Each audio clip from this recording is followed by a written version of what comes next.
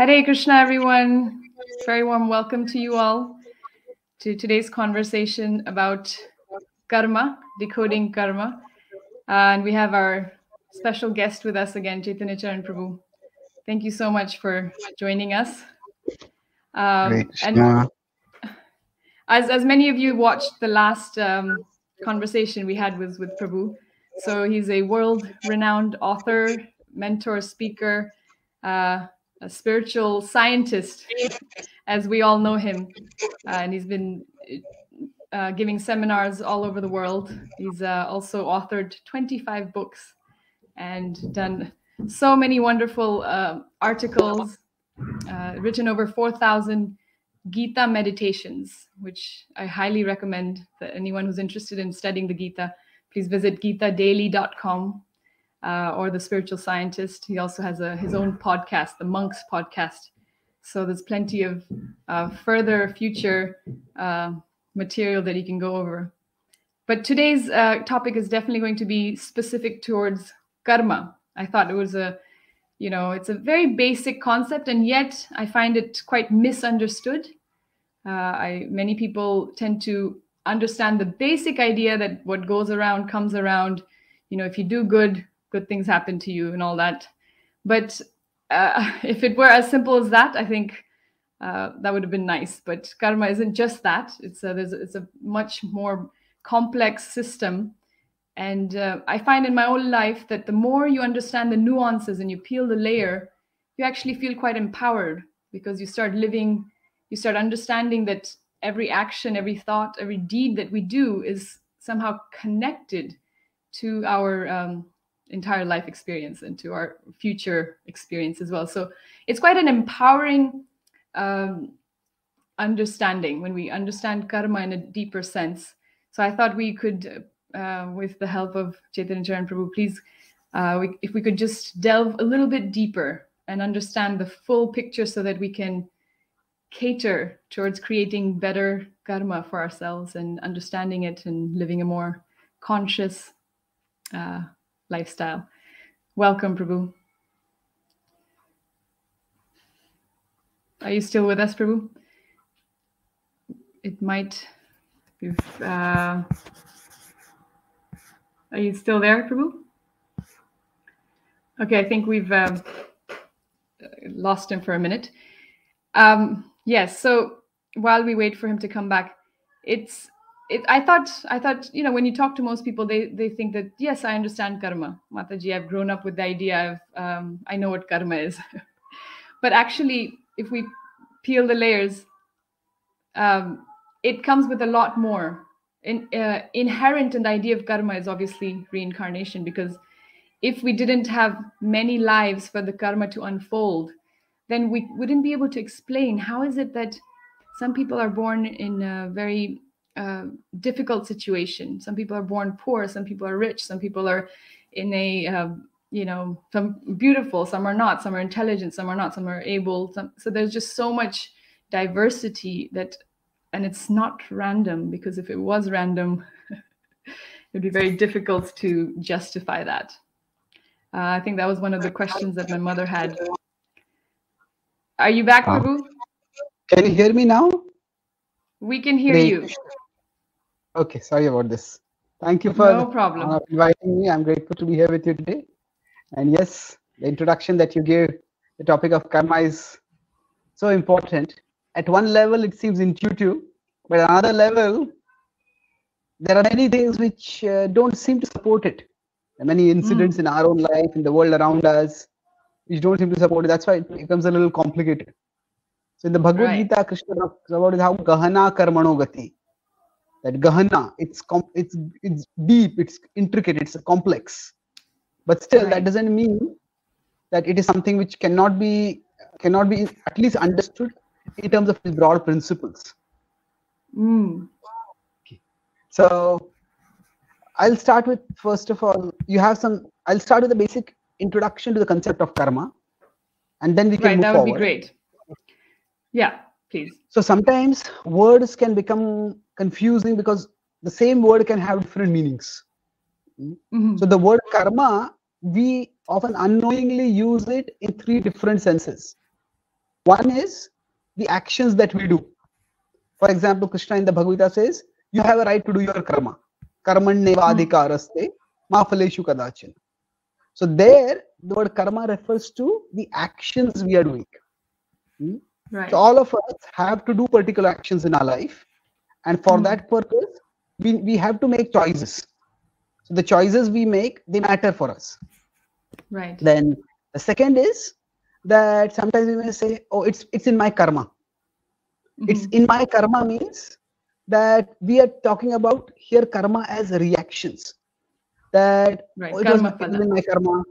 So that means I'm suffering my own karma. What we mean by that is reactions to our actions. So the same word sometimes we use for our actions, and sometimes we use for the word reactions. So okay, nobody can escape their karma. So here you're not talking about the action, but the reactions.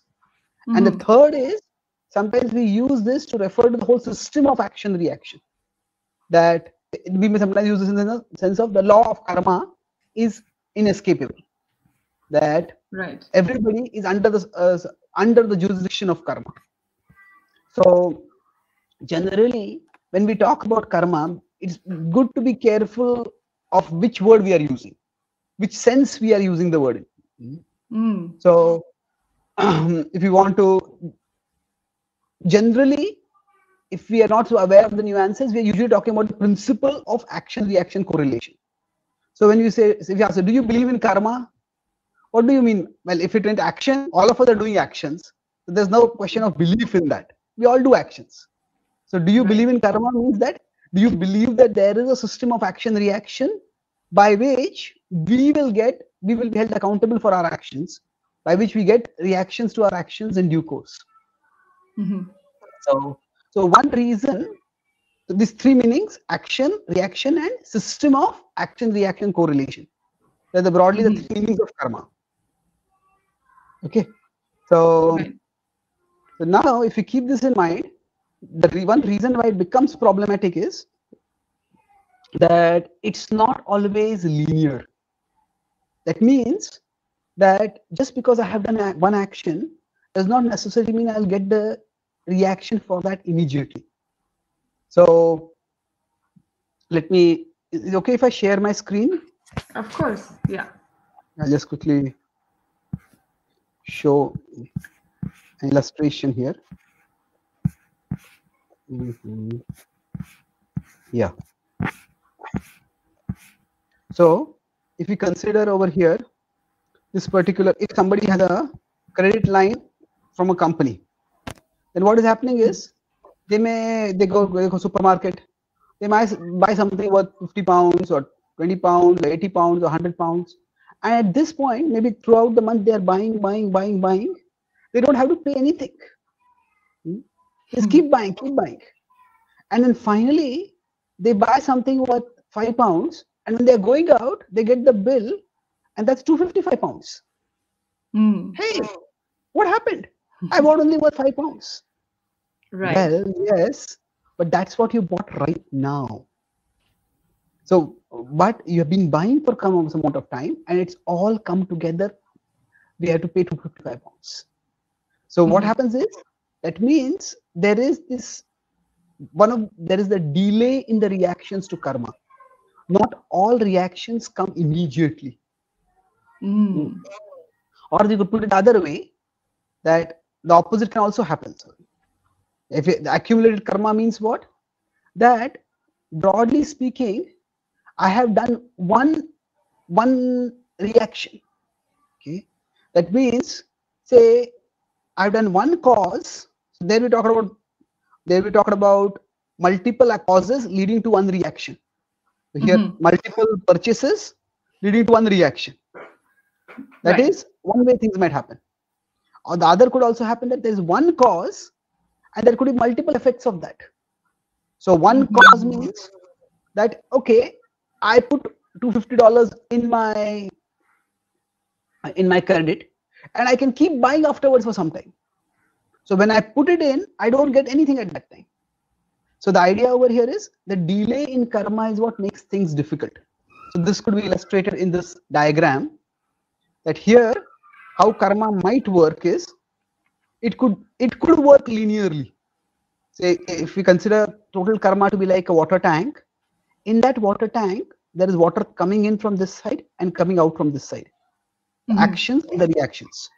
Now sometimes the water might just come straight in, go through a pipeline, and it comes out immediately, more or less immediately. So this is something like what we might call immediate or instant karma.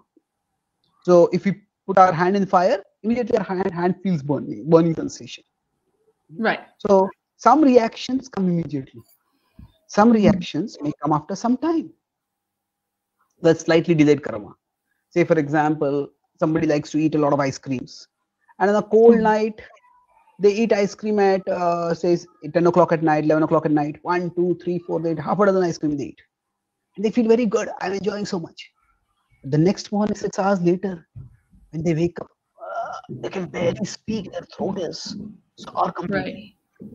So there is a 6-hour delay over there. On the other hand, somebody may say start smoking at the age of 18, and they just enjoy having a puff. And then at the age of 45, they do a chest scan, and the doctor says, you got lung cancer. What age did you start smoking? So here, the reaction might come after some time, maybe after 20 years. Right. So that is further delayed karma. So now what is happening is, the actions that we are doing, it's like water going in from here. It is always going in, but it may not come out immediately. And what you mentioned about reincarnation is that sometimes this delay may expand over one lifetime also, beyond one lifetime. That means the cause may be before this lifetime, or the result may be after this lifetime. Right. But the principle is that actions do lead to reactions, just not immediately. Okay. Not necessarily immediately, right? Yeah. So it's a really good point here. But one could argue that that's just a logical, cause and effect relation. Okay, I smoke now, there's a good chance I'll get lung cancer. That's written on the box. Is there something that's separate from karma? Is there something that is inherently conscious, inherently maybe biased towards having good results and bad results? Meaning it's not just an arbitrary, neutral cause and effect, or does karma have an agenda? Does it want you to do? Why does it exist in the first place? Oh, okay. It's a very thoughtful question. So is it simply like a natural mechanism? If somebody, a child is ignorant and steps up from a, say, a second story building, second level building, the child will fall down, and a criminal will also fall down. So there, the law of gravity, which acts as neutral. So is karma also neutral like that, or is karma having a purpose? That's a important question. So my understanding this would be twofold. At one level, karma is value neutral. At one level, in the sense that in the world, the causes lead to effects. So whether it is say there are some children who are obedient and some children are not obedient, mischievous, not mischievous. But either child, if the child put a hand in the fire, they will burn. The hand will burn. So in that sense, it's value neutral. In one sense, if there are certain actions, it will lead to certain reactions. That's one aspect to it. But another aspect to it is that we are not just, while there be mechanical cause-effect factors in the world, but we ourselves are conscious beings. So that means I have a physical hand, which is a mechanical unit, and it's made of flesh. It can get burnt. So not just my hand would get burned. If I put some wood in the fire, it would also get burned. It's just an object. But we are conscious beings. So at the material level, the law of karma is like a mechanical law. But at the level of consciousness, in the law of karma, in the principles of karma, one's intention also matters. Right. And the ultimate purpose is twofold. So to get one, to push one from we could say vice toward virtue, from doing actions which will lead to bad reactions to actions which will lead to good reactions, from vice to virtue. So Krishna talks about vikarma and then sukarma or simply karma. Vikarma is viruddha rupena karma, that which leads to bad reactions. So broadly speaking, we could say those actions which harm others, they are vikarma. So those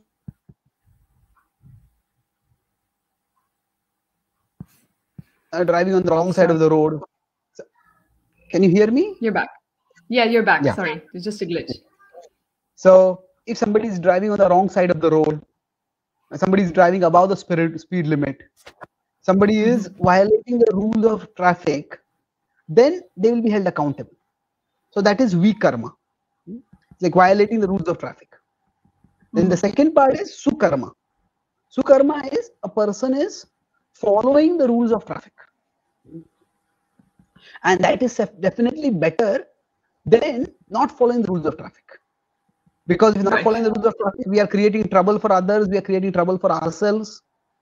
However, just when we are driving on a road, our purpose is not just to follow the rules of traffic. Our purpose is to go somewhere, to get to some destination. So what happens is that if we had no particular destination to go to, then while driving, oh, you can't take a turn over here, you can't change lanes over here, you can't drive like this, you can't drive like that. All that will say, why so many rules? If my purpose of driving is only to have fun, then the rules can seem like coming in the way. But if my purpose of driving is to get to a destination, then the rules start making sense. Okay, if I follow these rules, they follow those rules, and then we all can get smoothly to our destination. So this idea of going to a particular destination, it's not just ethical, it is spiritual. So ethics is more about the way we function. So ethics or morality is about the way we function, and spirituality is about where we go. So the two are slightly different. So at one level, karma prods us to come from being unethical, being immoral, to become moral.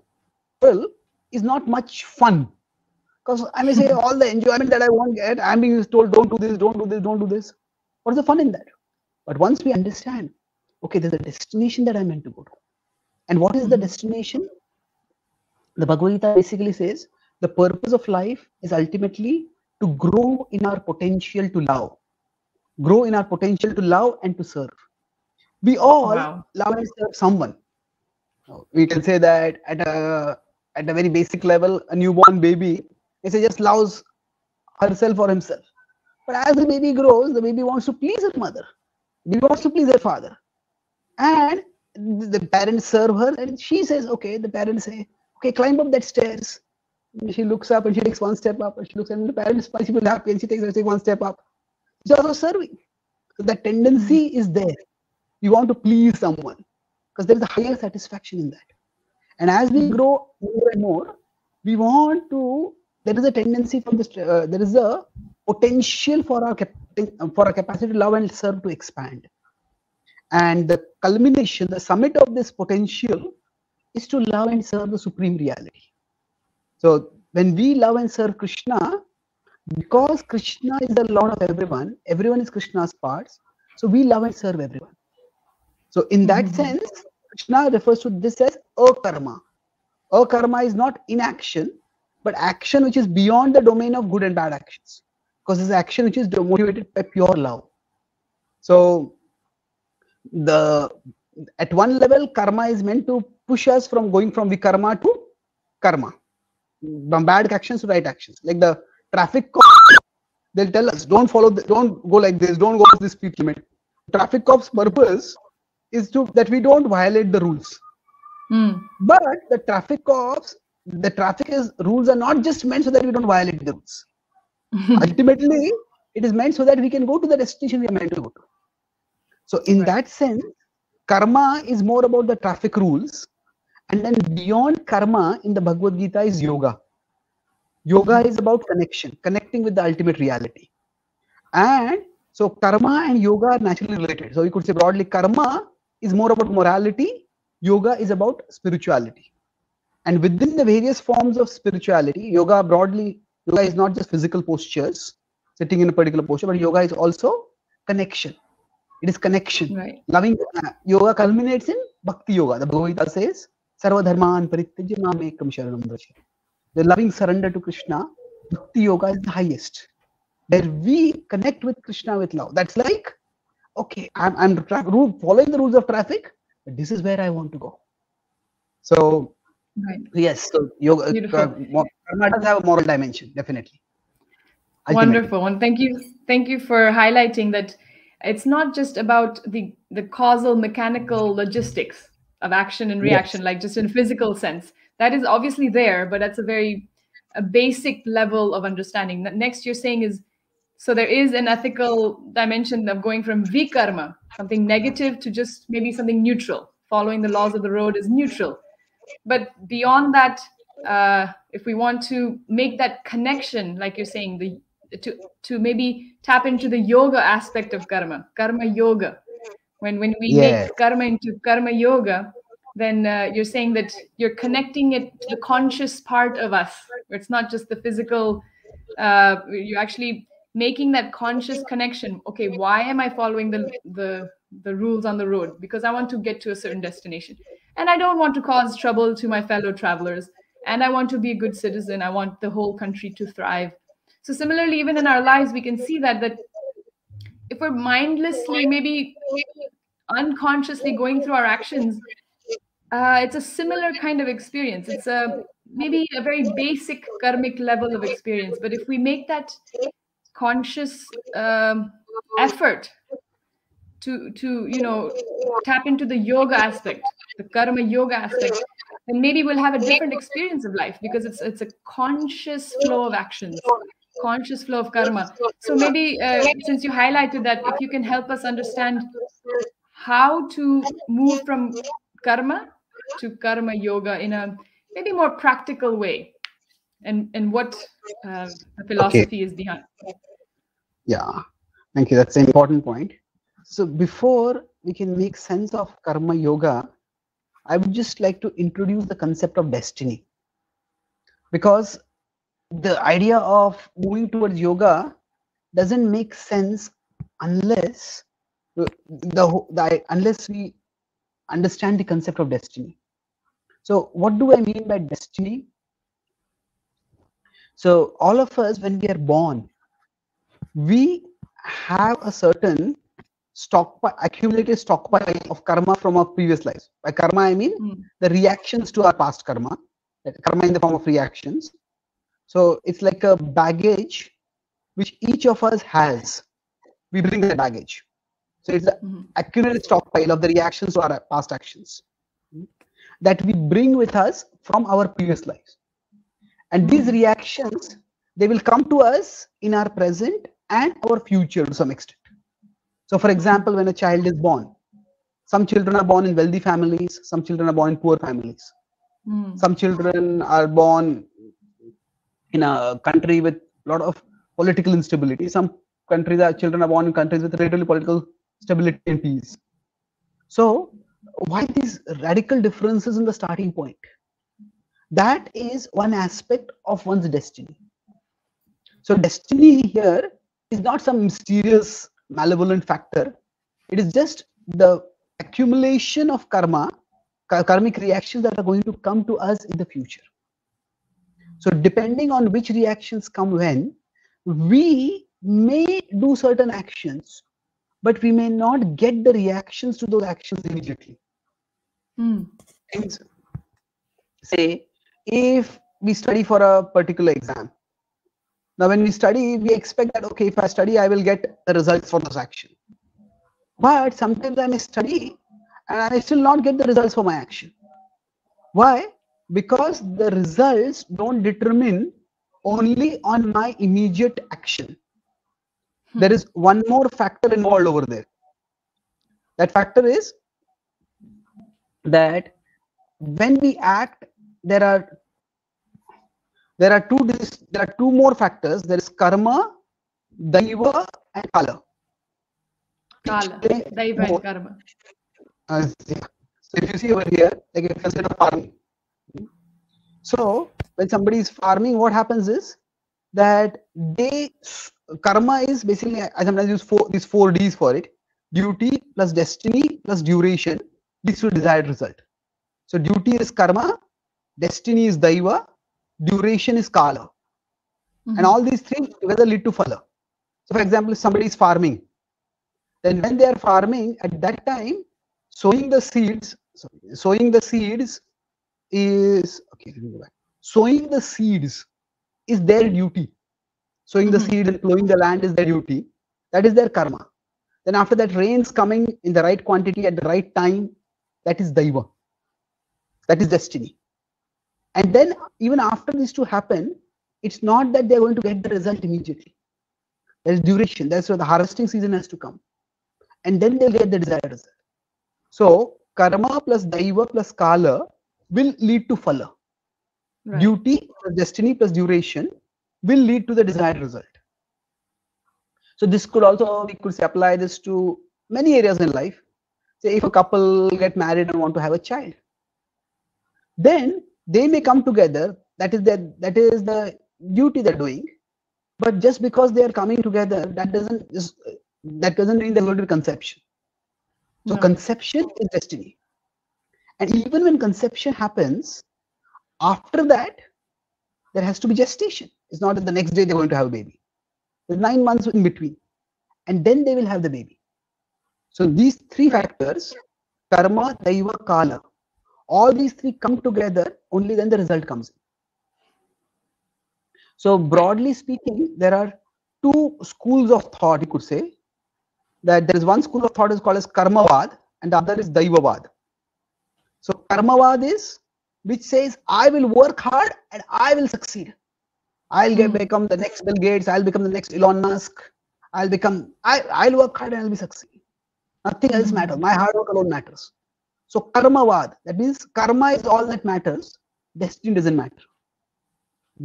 The other extreme is, if you consider this in terms of a pendulum, the other extreme is daivavad. That destiny alone determines results. My actions don't matter at all. Some people may say, oh, my destiny is only rotten. Whatever I do, nothing works. So such people become very passive. So both of these, emphasizing karma alone or emphasizing daiva alone, both of these are extremes. Karma and daiva both play their role. Karma and daiva, when both come together, then the results come up. So broadly speaking, we could say that Eastern civilization is more, or at least the way it has historically evolved, often people in the West, East, when they don't have a holistic understanding, they go more toward daiva. Oh, this is destiny, just like accept it. They go more toward daiva. And people in the West, again, we cannot generalize about civilizations, but it's a broad observation. They focus more on karma. This is our will. This is what is going to happen. This is, I'm going to work hard. I'm going to succeed. Now, the problem with either of these is that if we go towards any extreme, it creates problems. It creates disruption. So if we don't accept the holistic principle of karma, as I said about East and West over here, if we focus more on karma alone, as it happens in the West, then the result is there is physical advancement. In the West, we have seen that. Oh, there's no such thing as we'll work hard, we'll develop technology, we'll progress. There's physical advancement. But the problem with that is, no matter how hard we work, there will be times when the results will not come. And then that leads to great agitation. Oh, if I was, by my hard work, I was supposed to produce the results, and if the results didn't come, then it's not just that the results didn't come, it means something is wrong with me intrinsically. So it is that not that I met a failure, it becomes I am a failure. I met a failure is okay, it's one event that came in my life. But if my work alone is going to produce the results, and if they don't produce the results, then it becomes I am a failure. People say I am a loser, or people may blame condemn others. You are a loser. So on one side, there's greater physical advancement when there is emphasis on karma, but there is greater mental agitation also, because there's a lack of acceptance when results don't go our way. Wow. Now, on the other hand, in the Eastern way of looking at it, there is some amount of physical passivity. If we consider people are living in a rigidly hierarchical society where they don't aspire much for upward mobility, they accept this is my lot in life. So there is physical or material passivity over there.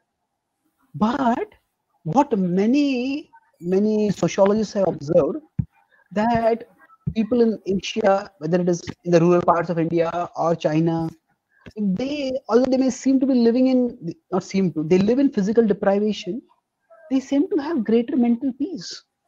They have lesser prosperity, but they have greater peace, stability. Why? Because to some extent, when things go wrong in our life, if we have an understanding of Daiva, then it's easier to accept it. So there are different civilizational values.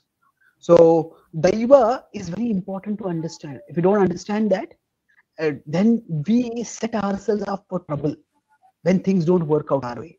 And your question was about karma yoga. Can I go to that, or you would like to ask something about this right now? Let me just summarize what I think I'm understanding, and then maybe you can clarify. Sure. Please, so you're saying that Daiva is an accumulation of our past actions. So yes, it's the baggage of what we're coming in already. So that is what in the in English we term as fate or destiny, because that is already something we have done. But intrinsic in that is that we have done it.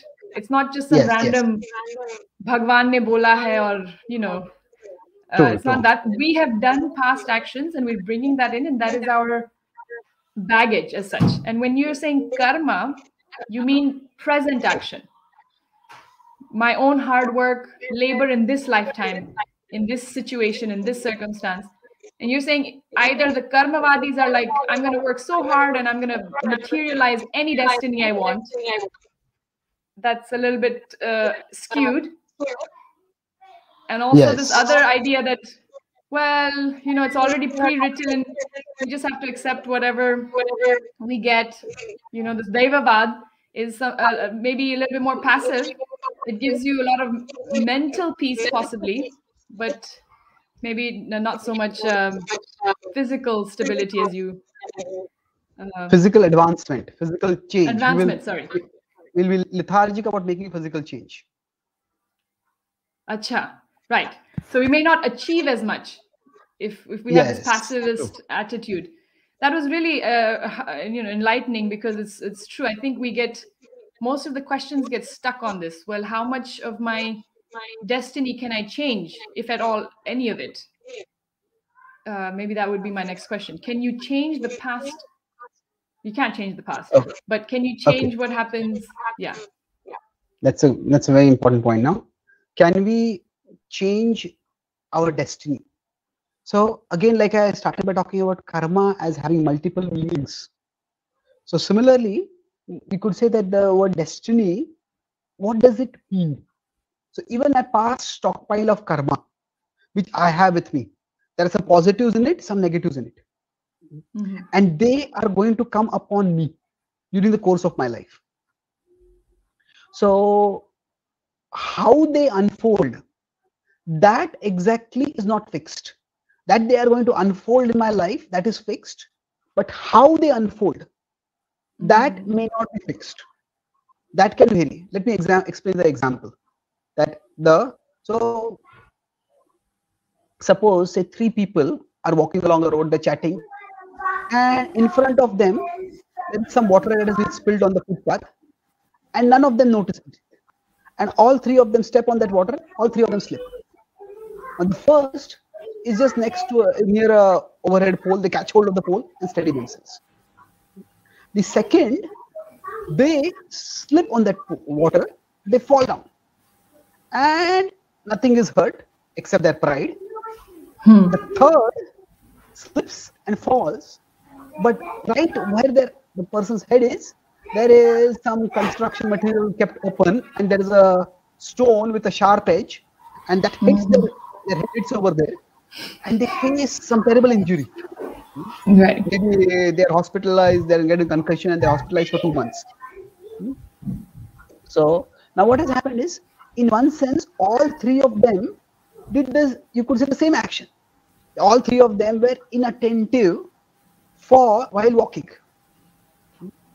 Now, all three of them inattentive while walking, but the three of them, that inattention led to different degrees of reaction.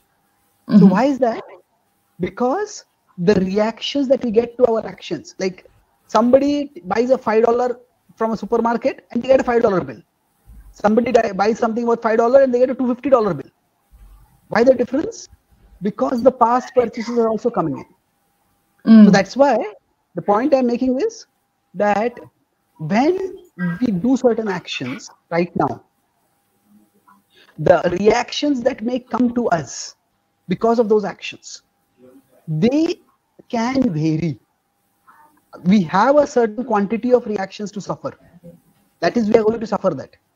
That we are going to get certain good, we are going to get certain bad. Often it matters in what form that good or bad comes. In form that good or bad comes. That means that, say, over a period of 10 years, a person has 3 major problems in their life. Maybe they go through a major health crisis, they got cancer and they have to get some treatment and they're hospitalized, they're out of circulation for a year or so, but they recover from that. Then maybe there's some political intrigue against them, backstabbing in their office, and then they're fired and they have a court case and then they fight against it and then they're exonerated and they're honorably reinstated. That's the second thing. And then third is that they have some big relationship issue, maybe a quarrel within the family. It almost appears as if the family is going to break apart, and then they go through counseling, they do various things. It's very agonizing, but eventually they reconcile. So all 3 of these are big problems. But suppose they are spaced out over 10 years. One problem comes now, one problem comes after 5 years, another problem comes after another 5 years. Relatively speaking, the person can take it. But if all 3 problems come at the same time, it may be unbearable. Losing one's job, losing one's family, losing one's health at the same time. How will a person survive at that time? So now we could say that by destiny, all these 3 problems are going to come in a person's life. But one's own actions right now may determine when those problems come. So if a person is you could say negligent, or they are a little abusive with their family, maybe they are a little arrogant in their workplace, maybe that person, as I said, that they are smoking and doing things like that. So then they are setting things for a problem in all areas of their life. And then all those problems hit at the same time. So can destiny be changed? In the sense that when particular reactions are going to come, we don't know. So if we act responsibly right now, we could minimize the problems that we face. So like during the pandemic. So if somebody follows the basic safety rules, then they may not get COVID immediately, or they may not be affected by COVID to that extent. Or they would be affected too if they are careless. So in that sense, our past karma, the reactions are going to come. But we, by responsible action, can minimize the problems that we face during the course of our life. That's why responsible living is important. If somebody doesn't follow basic principles of parenting, they either neglect their kids too much, or they are like helicopter parents, overall, just dominating their kids too much. And then the kids become rebellious after some time. Now, is the kid becoming rebellious their destiny, or is it their own action right now? So it is largely their own action. Now, you could say exceptions. Sometimes people follow all the rules of parenting, all the guidelines for parenting, and still the kids sometimes go through a very bad phase in their teenage. Sometimes the parents are completely negligent or abusive, or not very good parents, and still the kids turn out to be good. So there are exceptions also. That means if somebody has a good destiny or a bad destiny, good stockpile of karma, bad stockpile of karma, the causal factors from this life may not play a role. But the point I'm making is, rather than thinking that my destiny is fixed, so what can I do? Rather, we should focus on what is it that I can do in this situation to make the best possible future. So when say we are taking care of our children, we should never think, oh, maybe my destiny, this is going to be a bad child. A parent should always do their best. And sometimes, even after doing their best, some children may not turn out to be as we would like them to be. Then we can accept as destiny. That's why Krishna says, Karmanyevadhikaraste ma phaleshu kadachana. That do your work properly. Because your work, it does play one role. It is one factor in contributing to the result. And therefore, you need to do your work properly. But at the same time, your work is not the sole factor in contributing to the result. And that is why be detached from the results. Ma phaleshu kadachana. Why? Because ma karma phala heturbhur. Because don't think your work is the sole cause of the result. But at the same time, don't think that your work will play no role. Last time, so I just want to highlight. Can I just highlight this point that I think this understanding that our work is not the sole cause of the result. That is something that I think is missed a lot of the time. So you're highlighting that Krishna is. I was just about to ask you this question: Why would Krishna say that we are not entitled to the results, or we should not have an attachment towards what the result is? But you're saying it slightly differently. You're saying that we shouldn't think that whatever I have done now should guarantee this result, because that is not the sole cause of a specific result. We haven't taken into account, like you said, Daiva and Kala, and we're not taking into account Krishna's grace in any result materializing. So maybe is this shloka more about surrender?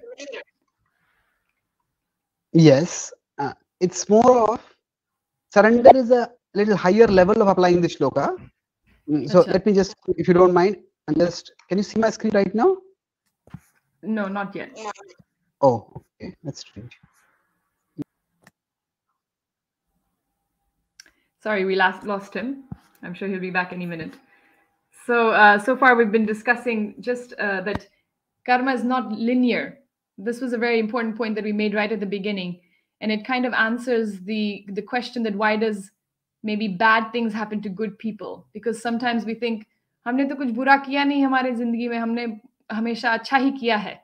तो हमारे जिंदगी में खराब, why am I suffering? If I've only done good in my life, why am I suffering?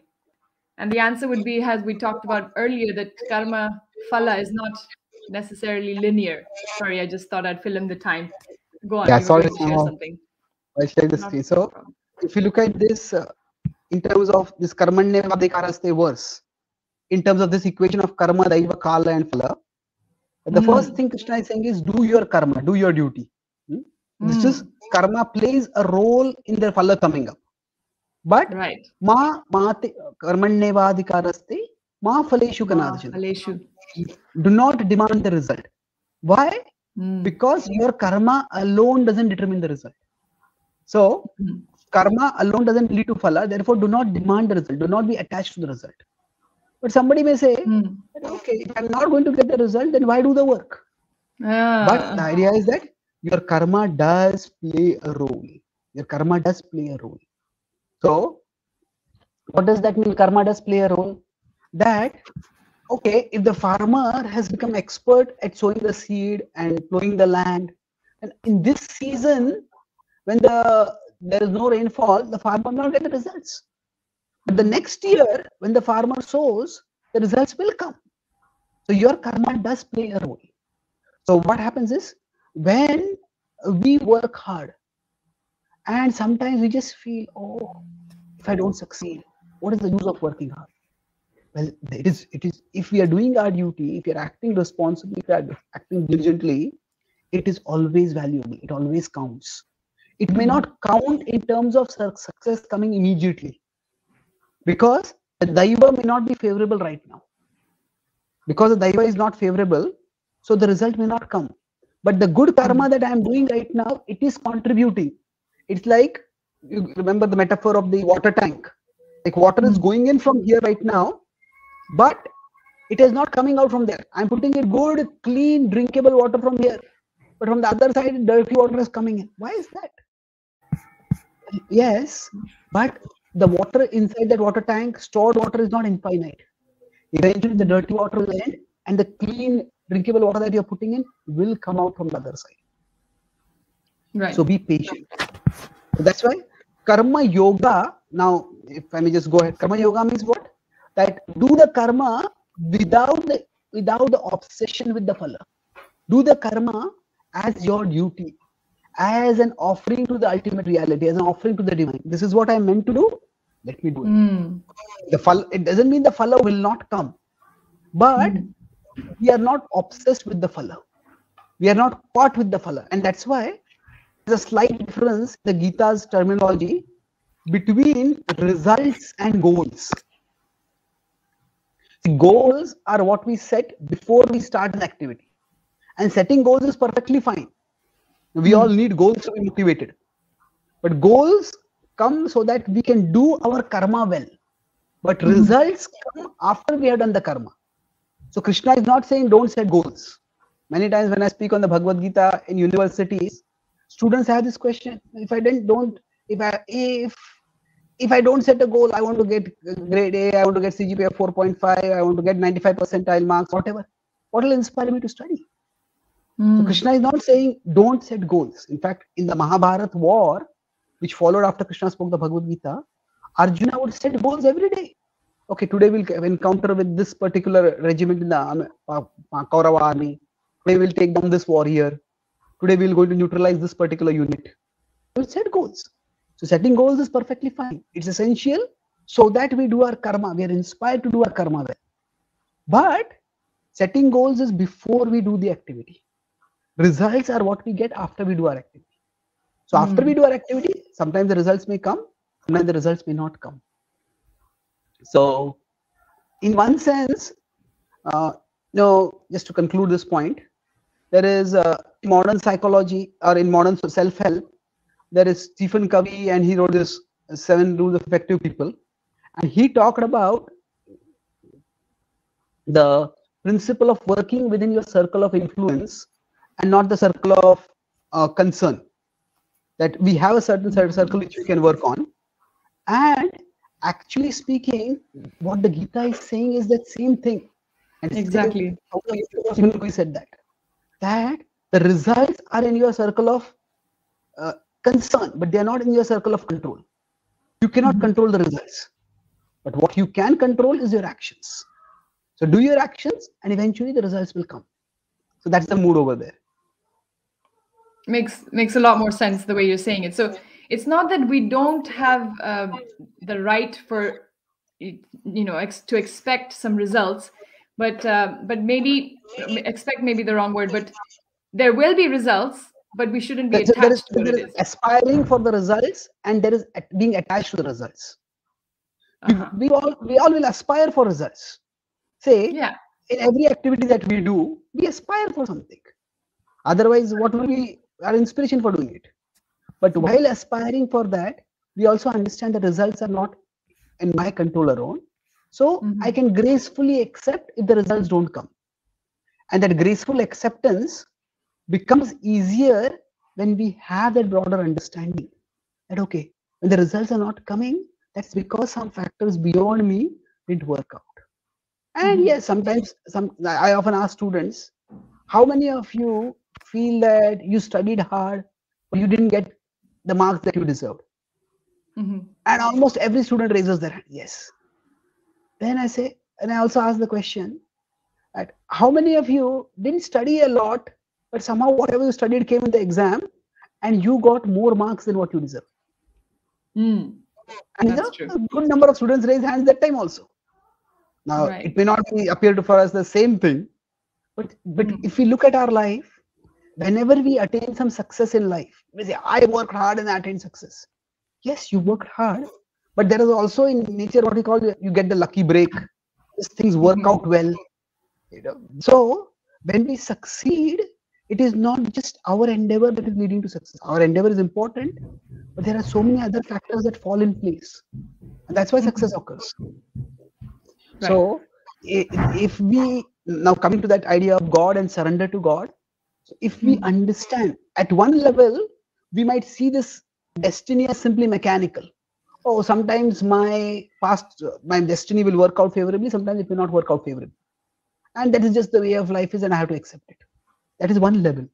But if you understand that God is overseeing these things, upadrashta anumantacha, then it becomes relatively easier. That yes, I worked hard, I did not get the results, but God must be having some better plan for me. So what happens is, yoga means to connect with the big picture. And okay, my action alone doesn't provide the result. There is a bigger reality out there. And I try to connect with that bigger reality. Bhakti yoga means I start understanding that bigger reality is a loving person who actually cares for me. So that's why in bhakti, that acceptance, okay, when things don't work out, that acceptance becomes relatively easier. Because without that devotional aspect, there are only two factors. Either things are in my control or things are out of my control. And when things are in my control, I'm happy. When things are out of my control, I'm panicking. But when we have the bhakti yoga understanding, then we understand that even when things are out of my control, they are not actually out of control. They are still under Krishna's control. And right now, I may be going through a bad phase, but Krishna is in charge, and Krishna will bring good out of the bad. So accepting negative phases in destiny becomes easier when we understand that Krishna is overseeing it, and Krishna will orchestrate things for my good ultimately. Wow. If it's okay, I'm going to repeat that. So I really, really appreciate what you're saying, because without Krishna in the picture, without God, it seems that there's just two variables: our own effort, our own karma, what we have control over, and what we don't have control over. But you're saying that as soon as we bring in this idea of karma yoga and we unite with Krishna's plan, we unite with the bigger supreme plan, then we lose that fear almost that when we are not in control, it is not that no one is in control. Yeah, he is in control. So that is very powerful realization, because then you don't have that fear that everything is out of control. Oh my goodness, like especially in this age that we live in right now, it's very scary times, Corona and the politics and just a lot of terrorism. It's just a lot of fear-based mentality. But if we accept the shelter, accept the control of the supreme will, we understand actually this is all this is all part of his plan. Kali Yuga is meant to be here. It's not that this is not all random. This is not out of control. And so it really helps me make sense of it all when I accept that it's not in my control, but it's not out of control. Krishna is in control. Yes, that's true.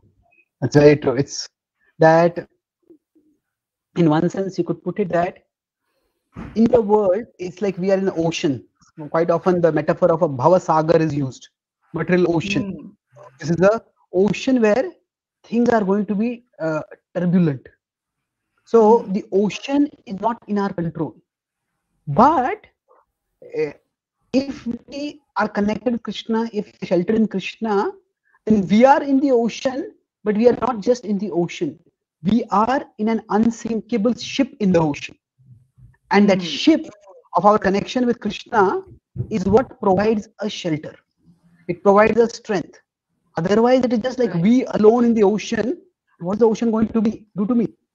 So, if you consider the help that Krishna promises in the Bhagavad Gita, Krishna doesn't tell Arjuna, okay, you surrender to me and there will be no more problems in your life. Krishna says, you face problems, but you will overcome those problems by my grace. Mat chittaha sarva durgani mat prasadat tarishyasi. You will go over those problems. In fact, the word tarishyasi means float over those problems. And how do we float over? By that ship. So Krishna doesn't promise a stormless sea, but he does provide us an unsinkable ship. And that ship is the ship of the attitude of seva bhav, of loving service. So whatever situation I am in, Krishna, I want to serve you. How can I serve in this situation? How can I try to make things better? I use my God-given intelligence and try to move forward. So I'll just use one more metaphor to illustrate this point, that when sometimes by destiny, by past karma, suddenly they're put in a terrible situation. You just don't know what to do at that time. So what happens is, when we stay on the spiritual shape, how do we stay on it? We change our driving question. Not why, but how. Not why is this happening, but how can I best respond to it? It's right now, it's a terrible storm. Now, if somebody is experienced in shipping, and they know that there's no use in asking why a storm has come when it has come. Well, it has come now. What can I do in this storm? So how can I best respond to it? And quite often, the how question is very empowering. Once I start asking how question, there are always things which I can do. Once I start asking the why question, why is this happening? Why is this happening? Yes, in philosophical terms, we understand it's karma. But specifics, it's very difficult to understand. So shift the question from why to how. That's why if you read the Mahabharata, the Ramayana, there are always good people and there are bad things happening to them. The Pandavas were good people, but they were exiled to the forest. The Parikshit was a good person, but he was cursed. So there are examples of good things happening to bad people. But what these scriptures do is they change the question. At a philosophical level, they do explain why bad things happen to good people. You could go into our past karma and things like that. But in terms of models, in terms of giving living examples, all these characters change their question. Not why bad things happen to good people, but when bad things happen to good people, what do good people do? When bad things happen to good people, what do good people do? And what do good people do? They focus on, okay, what is the positive that I can do in the situation? How can I serve in the situation? How can I contribute in the situation?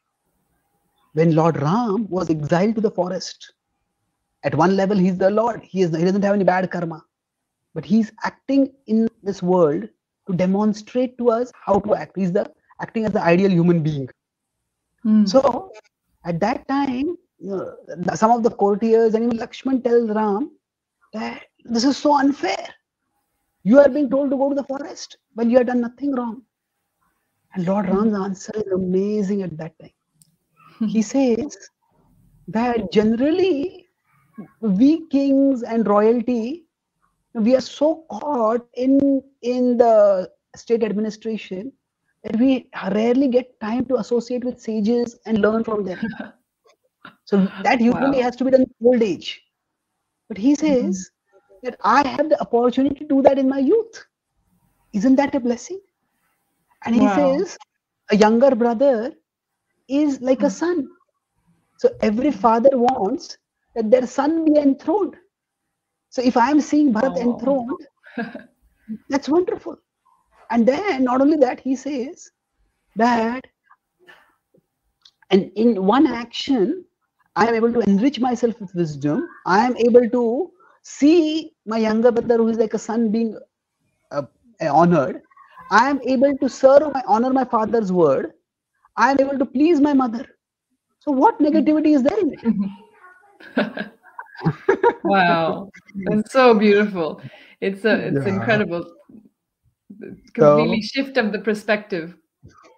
Yeah, rather than why is this happening? Okay, what is the good I can do in this situation?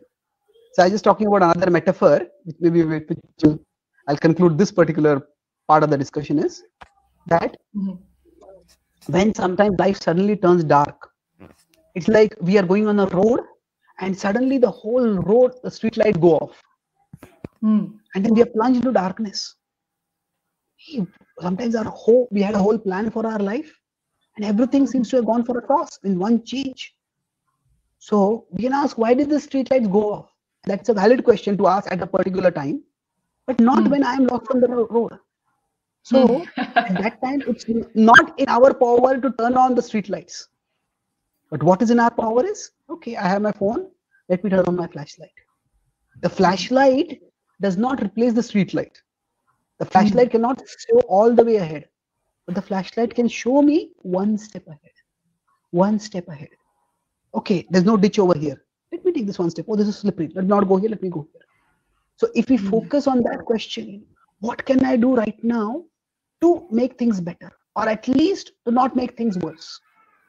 Then we always can make a difference in whatever situation we are in.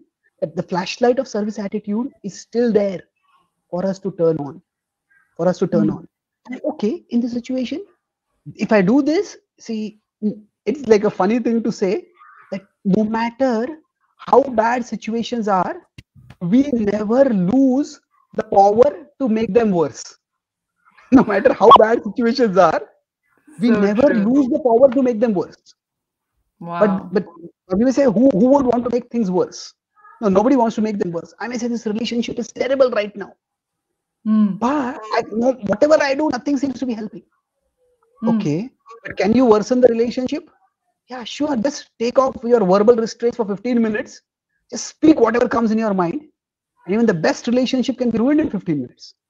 So the point I'm making is that if we always have the power to make things worse, that means we are not as powerless as we think. If I can make things worse, then maybe I can make things better also. Absolutely. So in a small way, I can make things better.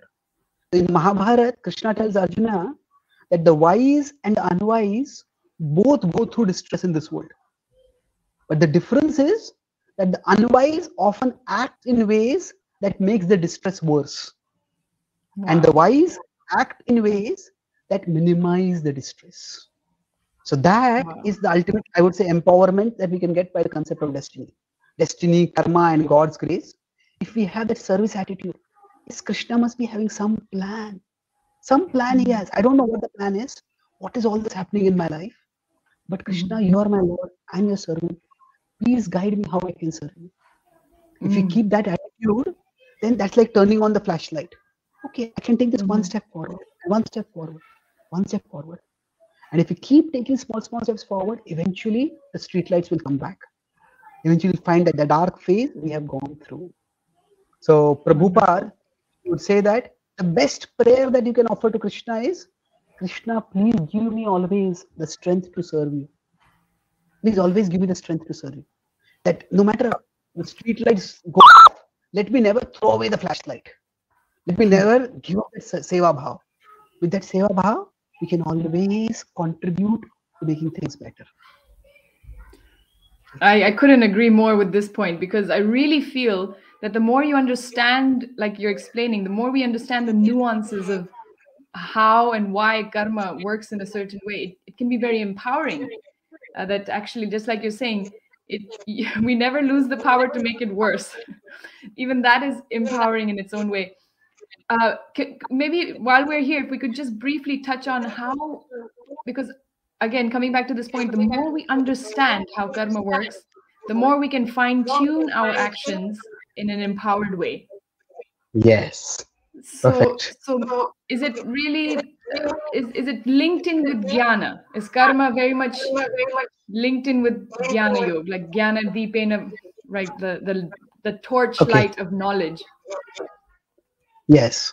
So now jnana, it has two distinct meanings. One is that just knowledge, as you said, that the torchlight of knowledge, which enables us to understand things. Jnana deepena bhasvataha. And that is definitely helpful. Krishna says that there's nothing as purifying as knowledge, because it helps us to see things properly. It helps us to make choices wisely, and it is very empowering. However, that jnana is different from jnana yoga. Jnana yoga is where the idea is knowledge itself is the solution. That by knowledge, I will understand that actually I have nothing to do with this body. I'm a soul. I'm spiritual. Everything material is temporary. It is all illusory. It is all going to be. It is all going to get dissipated. So I will be unaffected by that. So that relies a lot on intellectual analysis and detachment. So Jnana Yoga itself does not even acknowledge sometimes the role of God and surrender to God. So Jnana is important, but Jnana Yoga can sometimes be very problematic, because everything in one sense in Jnana Yoga depends only on my intellectual capacity to analyze and distance myself from situations. And it can be very difficult. But jnana itself is, yes, I get a broader perspective of looking at things. And when I look at the big picture, I understand that beyond me and the difficulty that I'm facing, there is a Supreme Lord. So I may not be able to face this problem right now. This problem may seem too big to me, but Krishna is above this. And Krishna is bigger than this problem. So as they say that, we often say that don't tell God how big your problems are. Tell your problems how big God is. God is, yes. So that means I'm here, this problem is here, but God is way up here. So if I focus on my problems, I'll be overwhelmed. If I look up at God, He's bigger than this problem. He will help me come out of this problem. So if by Gyan we mean the understanding of these three elements of reality, that I as a soul am here, and that the world is out there, and then beyond that is Krishna. Then if we are understanding that, then definitely that knowledge is very, very empowering. Okay. I like that point that you made, that if sometimes if we're too much on the mental platform and maybe Jnana Yoga as you're describing it, my understanding was slightly different, that Jnana Yoga was the one linking us to Krishna. But the way you're describing is that sometimes it makes it difficult to, maybe we detach ourselves so much from the actual karma. Understanding. Yeah, no, sorry. I'm not saying Jnana Yoga always is negative. By the process of Jnana, if we come to the connection with Krishna, that is wonderful. Krishna talks about that as Bahunam Janmanam Ante Jnanavan Mam Prapadyate. That eventually the Jnanis come to me. But sometimes the Jnanis may say that, okay, there is no ultimate reality. There is only matter and there is spirit. There is no supreme spirit. Then there is no supreme spirit to take shelter of. There is also one school of thought, but the Bhagavad Gita is not talking about that school of thought much. It doesn't support that idea. Right.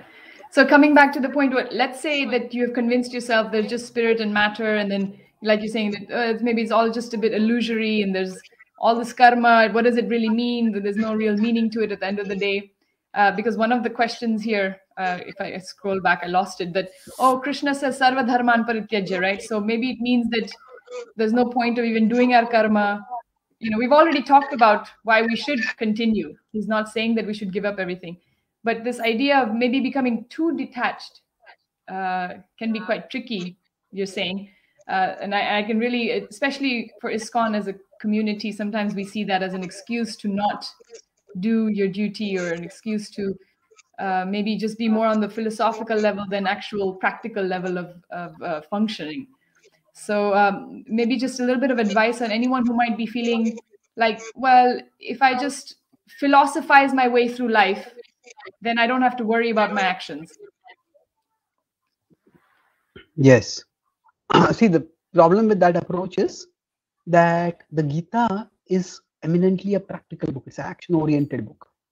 So there could be, like I talked earlier about this karmavad and daivavad. So that some people orient towards things are in my control and I want to change things. And some people are, okay, things are not in my control, let me accept and move on.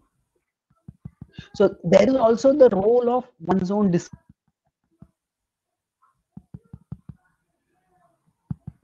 have a more acceptable. Sorry. Maybe just repeat that last bit. Yeah. That when some bad things happen in someone's life, people themselves are differently wired. Each one of us has a particular nature. So some people, okay, sometimes unfair things happen in life, let's accept it and move on with life. So that could be the attitude of some people. And for some people, no, this kind of unfair things, if they allow to happen, this person will become autocratic. This person will do this with many others. I stand up to this. That is fine. There are different natures. If you look at the 5 Pandavas, relatively speaking, Bhima is more of a counter puncher. You punch me, I'll punch you back harder. So he is quite aggressive. If you consider Yudhishthir, he is relatively pacifist. Okay, let's not escalate things. Let's try to talk things out. Let's try to resolve things. Now, both of them are devotees, but they have different orientations. So,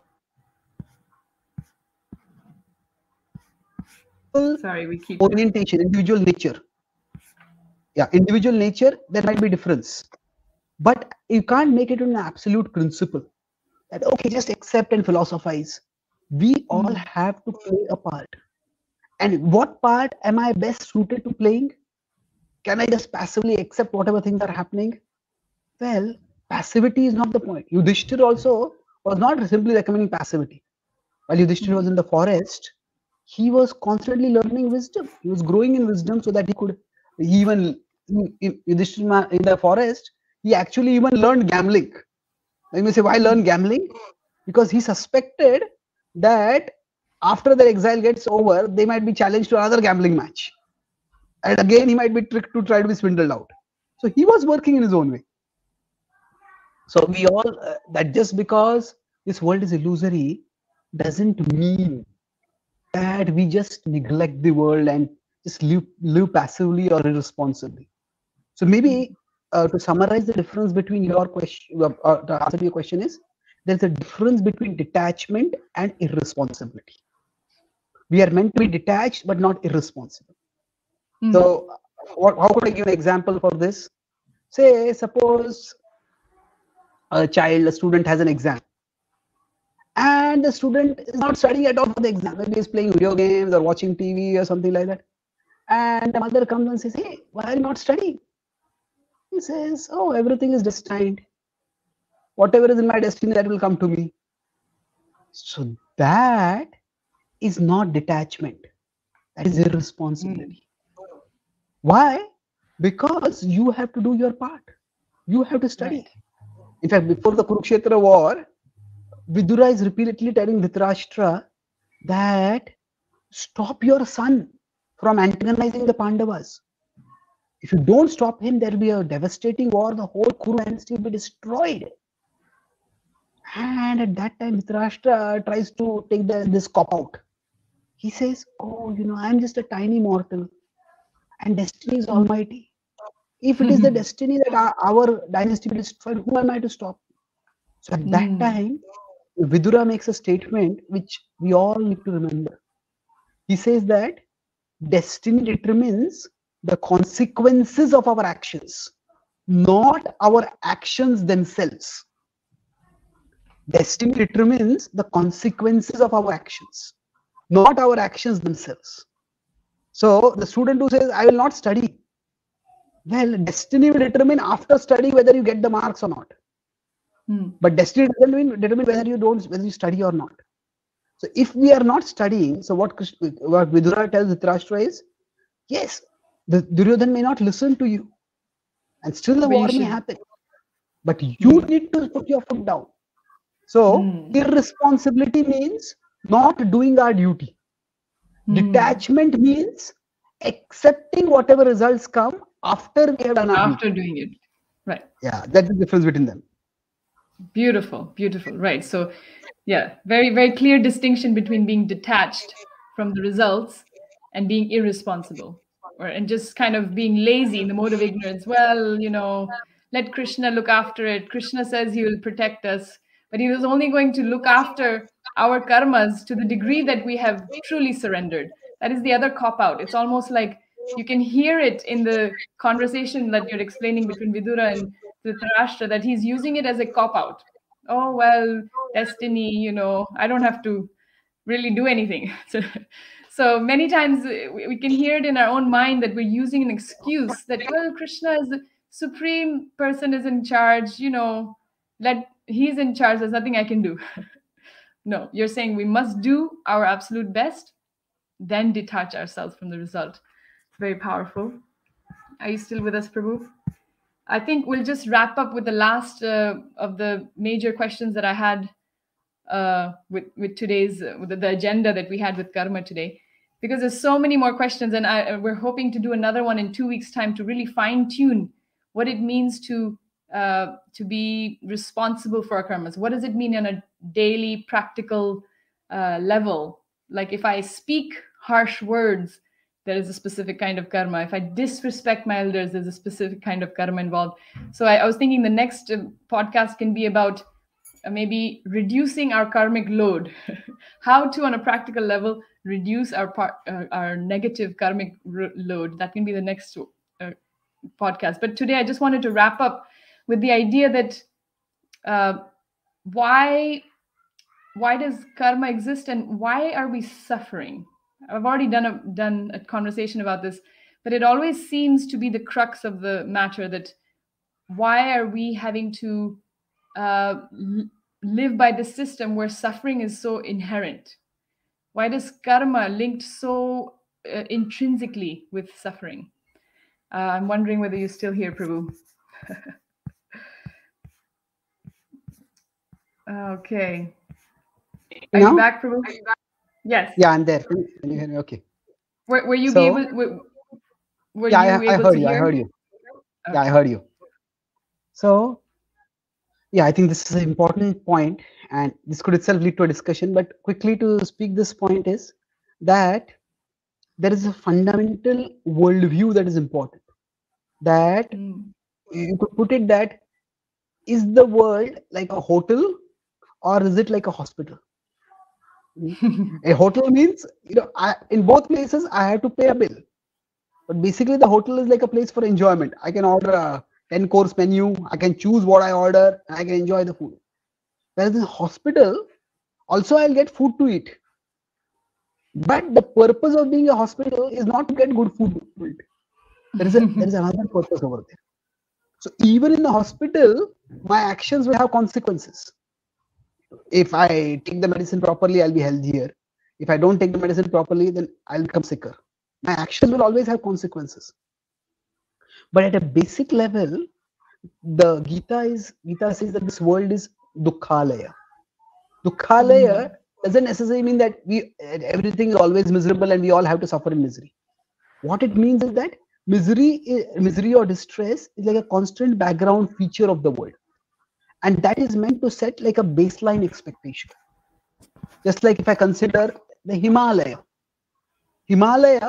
If I go to the Himalayas, snow is a basic background feature which is always going to be there.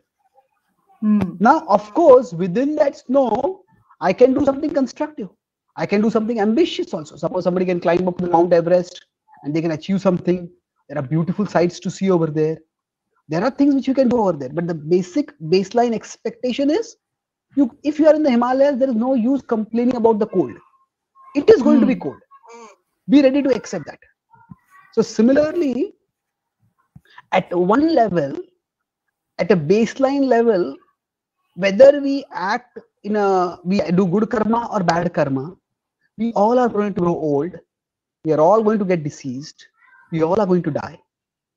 So these are common distresses for everyone. And in that sense, there is a baseline of distress in this world. Of course, we can make things worse if we want. Somebody can smoke and drink and do all kinds of things, and instead of dying in old age, they may die young. And instead of leaving a good legacy for their family, they will just leave their family with a big debt. So we can make things worse. But the understanding is that when we are living in a hospital, the purpose of being a good patient is what? To be a good patient means eventually to go out of the hospital, to go back home. So similarly, Krishna says that yes, we all need to do good karma, and it's important, but ultimately the purpose of good karma is not just to be happy in this world. This world is like a hospital, and beyond that is another world. Another world is the spiritual world. Krishna's abode. Parastasmat bhavonyo yakto vyaktat sanatanaha. Yasa sarveshu bhuteshu nashyatsu na vinashyati. And all in this world is destroyed, that part will not be destroyed. So it is to attain that abode. That is the ultimate purpose of life. Now that doesn't mean we don't care how we live in the world. We are meant to live responsibly. We are meant to contribute constructively in society. But ultimately, yes, there's distress in this world, and that distress is meant to push a person out of the hospital. That no matter how good a patient you are not meant to make the hospital your home. You're meant to get out of the hospital and go to your home. So that's the ultimate purpose of this whole system and the baseline of distress in the world. Baseline of distress. We will have to do another discussion on why is the baseline distress. Why couldn't the samsara be sukhalayam shasvatam? Why couldn't it just be temporary but full of joy? but that can be another discussion from another. There are many questions, but I'm aware of our time together. And I promise everybody listening that we'll be back. Prabhuji has agreed to come back maybe in a few weeks' time to do the round 2 of karma, because we've only just peeled the external layers. We've only just started truly understanding, just the basics of karma. But I'm also interested in what happens on a daily basis. What should our, Vaishnav Sadachar be? What should our interactions with each other be? Hare Krishna. What do we, sorry, what do we do? How to interact with the world? Because that also makes a big difference in our experience, how to minimize our bad karma and increase our sukriti as such, how to gain the favor of the Supreme, how to minimize the negative effects as such. So maybe that can be our practical session next time. Oh yes, definitely. We'll discuss. Do you want Prabhu? For everyone listening, Prabhuji is like a supercomputer at summarizing. Every time I listen to one of your talks, I'm completely fascinated by how you can remember the entire conversation and give a great summary. I wanted to ask if you wanted to do that today. I don't know if you're... Thank you for the opportunity. Yeah, sure. So broadly, let's say that we discussed 4 main points. One was understanding the principle of karma, how there is accountability for our actions, but what makes the accountability difficult to understand is this delay. That one action may lead to reactions after some time. Like I pay money and I can buy for a long amount of time, but eventually I have to pay. So karma can lead to reactions, but after some time, and that's why it becomes gahana. That was one part about why karma is difficult to understand. Why do bad things happen to good people? Because it's like water going in from inside. Good water may go inside from inside, but right now the water coming out may not be good because it's old bad water that is there inside is coming out. So that delay is what makes karma difficult to understand. That was one point we discussed. And then why is this delay there? For that we talked about this destiny. Destiny is basically the total water that is present inside. Some of it will come out. So karma, daiva and kala together lead to phala. So karma, daiva and kala. That kala is what sometimes makes things confusing. So we discussed about how Western civilization is more karma centered. To some extent, Eastern civilization more daiva centered. But there is a balance in both. When we have that balance, then we can move forward systematically. And in that connection, the next point we discussed was about how working with karma yoga. What does karma yoga means? That we do our karma diligently, but know that because my karma alone doesn't produce the result, so I'm relatively speaking detached. There's a difference between say detachment and irresponsibility. Irresponsibility is I don't do my karma at all. Detachment means after I do my karma, I know that because my karma alone doesn't produce the result, so I don't get overwhelmed if the results don't come. And the last part was we introduced the concept of bhakti, that this whole system is not just mechanical, and there is a personal divinity underlying it all. And even when things are going out of my control and destiny, I don't know how it is working out, it is not working arbitrarily. It is working benevolently. So the way to move ahead is if the street lights go off, turn on the flashlight. If the sea becomes stormy, don't just look at a stormy sea, stay in that ship, that unsinkable ship we have. So that unsinkable ship, that flashlight is our seva bhav.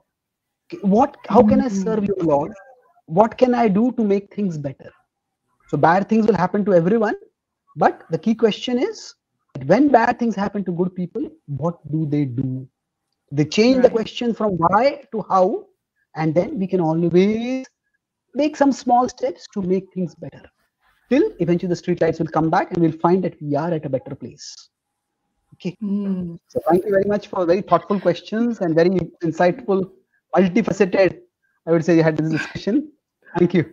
Hare Krishna. Well, I just wanted to last point that you just said that the way to overcome this is to develop a seva bhav and yes. and to hold on to that torchlight.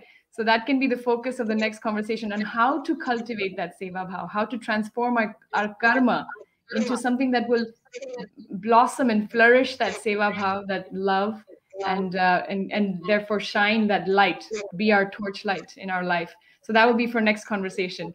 Thank you. Pranam Yes, to you, certainly. Prabhu, and to all of Thank the you. listeners. Hare Krishna. Jai Srila Hare Prabhupada. Krishna. Hare Krishna.